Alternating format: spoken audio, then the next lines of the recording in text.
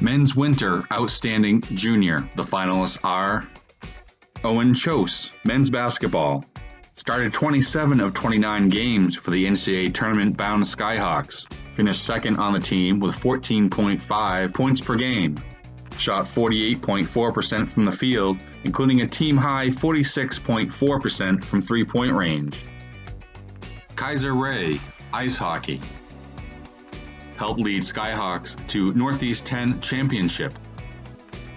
Finished second on the team with 28 points, led the Skyhawks with 19 assists, scored 9 goals.